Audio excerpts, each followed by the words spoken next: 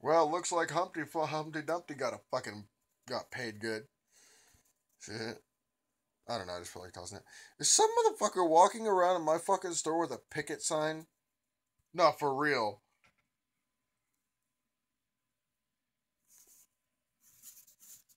Holy shit! Is that fucking? Oh my god! That vending machine actually fucking. Did that cat get out of that room? Oh god! If she got out of that room, I'm gonna be a little fucking agitated.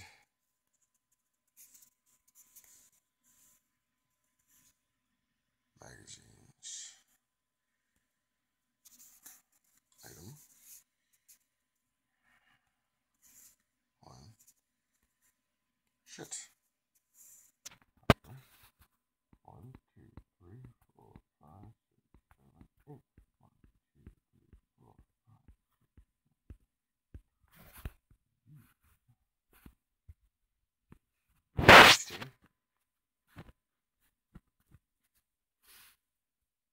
Oh god, that's even more expensive than the other one.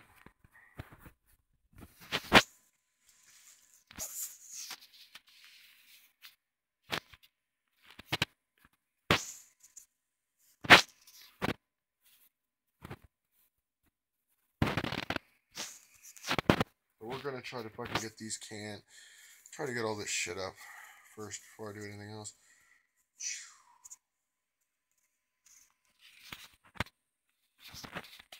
I'm not gonna. I'm probably gonna look at that like once an episode so you guys understand how much more time is going on. Let it be a time filter so you guys can see how fucking often I'm fucking actually playing this game. Because I'm kind of addicted to it. Dude, I just got done watching Unfinished Business. I just got done watching Unfinished Business again.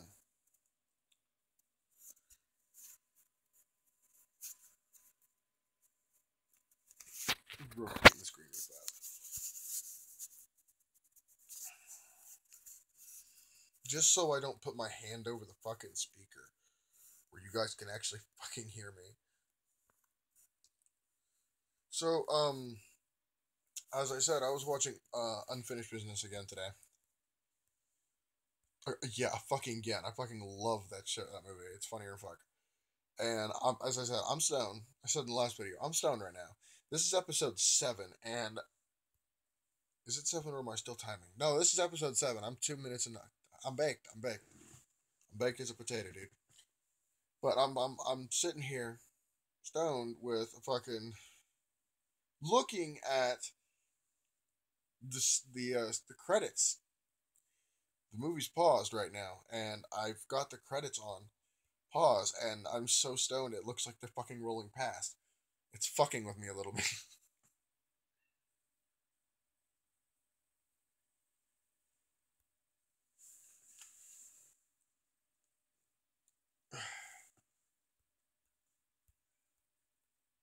Of course, when this bathroom gets big enough, when this fucking mall gets big enough, I'm probably gonna have a bathroom on both sides of the mall, upstairs and downstairs. After this video, I'm gonna have to go check to see if Gandy's still in the room or not. Because if she's not in that room, I'm gonna be a little pissed. Because I can't sleep with her out there.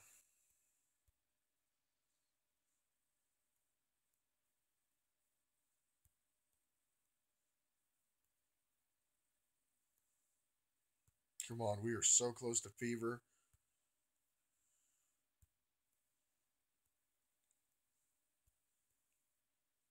You want the burger shop? There's only 2 stores upstairs. Are you kidding me? Fever time.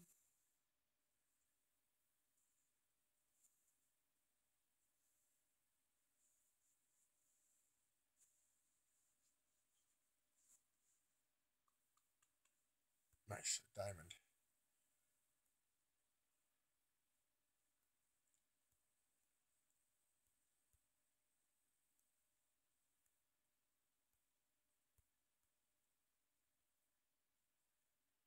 What you doing?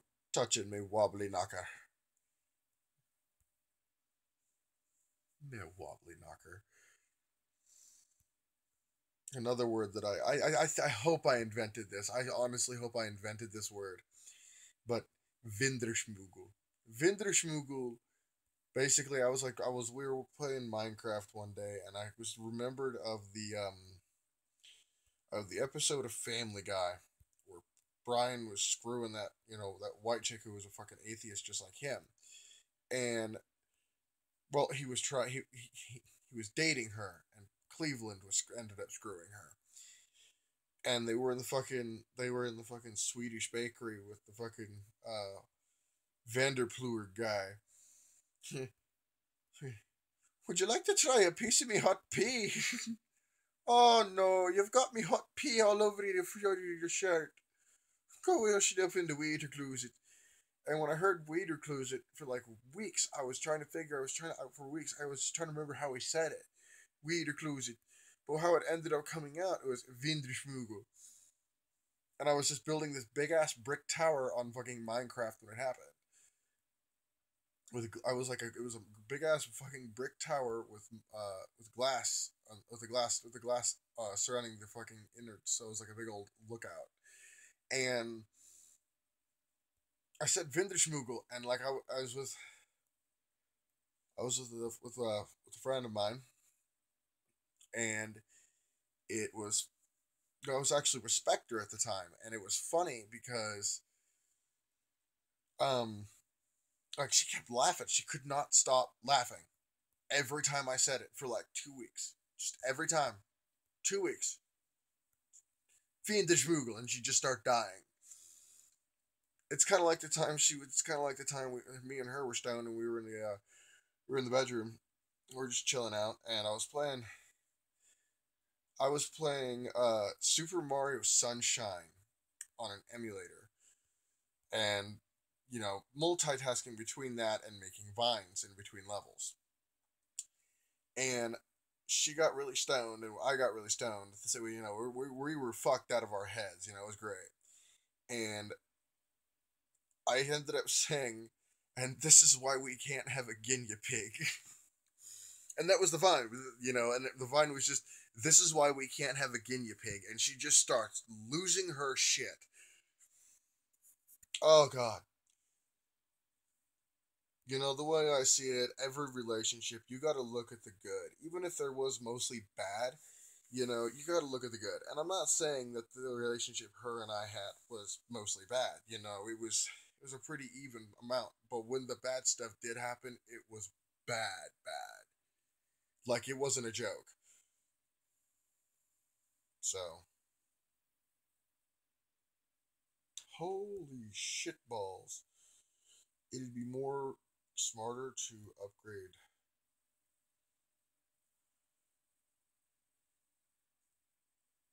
Um, what? 8 by 7.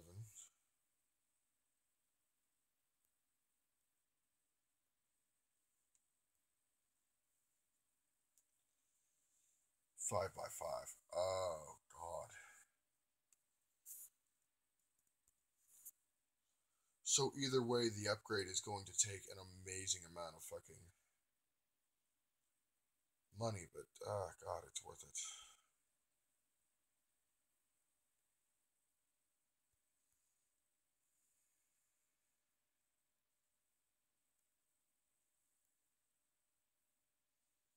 So what I'm gonna do is I'm gonna max out the downstairs first, and then after that I'm gonna fucking max out the upstairs. That seems like the smartest choice right here.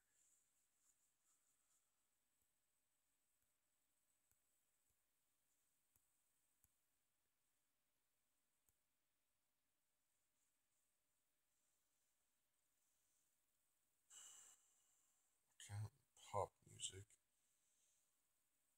Holy shit! Invest in pants. 10 mil. 10 grand. Are you kidding me?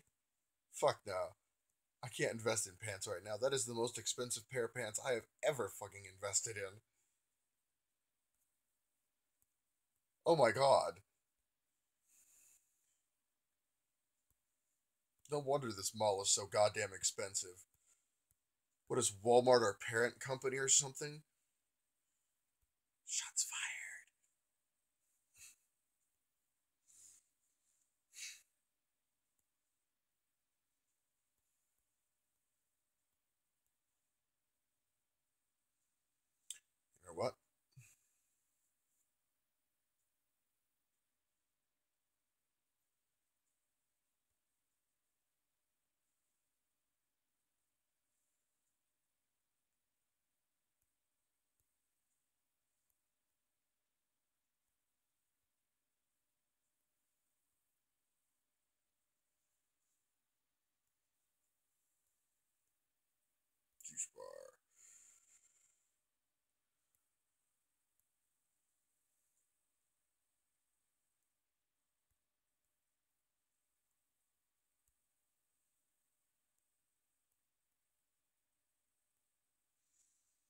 You know what? I'm actually gonna sell that thing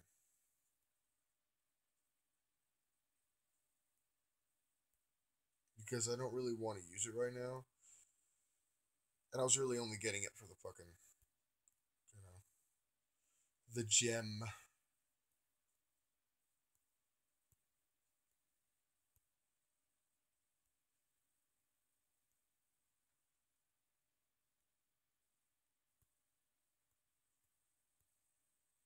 Female boutique, right there, bitch. So after next week, we're all fucking cut this episode. I remember there was one time, when I was living with my mother at the time, and it was like a week straight where I was in just excruciating fucking pain. Like I felt like somebody was taking a hacksaw, one of those fucking little ones you plug in the wall that'll cut like bagels and shit, or no, the little electric ham cutters. You know what I'm talking about? Take like one of those. Somebody had one of those, and like they were just jamming that fucker in my stomach. That's what it felt like for like a week and a half. And I couldn't I couldn't stand up. Like I had to legitimately stay bent over while holding still. Walking was easier to do, but it still hurt like hell. And I'm gonna finish talking about this real fast. I got time. And what ended up happening was I was in a place called Shop and Save. It was in Des Moines, and in the Shop and Save, I was like squatting down, holding my stomach, kind of bent over, like my ass in the air, and my mom, my birth mother is just like, she's like, quit doing that. You look like you're about ready to take a dick in the ass, and I'm just in the back of my head, I'm sitting there going, I wish I was taking a dick in my ass. This shit fucking hurts. It was one of those dick in the ass moments, the ones where you're just like, oh god, this pain is so bad, I'd rather take a dick right now. A big fat one, the size of a soda can, just as thick as a soda can and twice as long, and just is twice as long. Which actually doesn't feel that bad. I'm not going into details to why, but just that comment itself should, suffices to why. Well, anyways, for this went on for about a week and a half, maybe two max.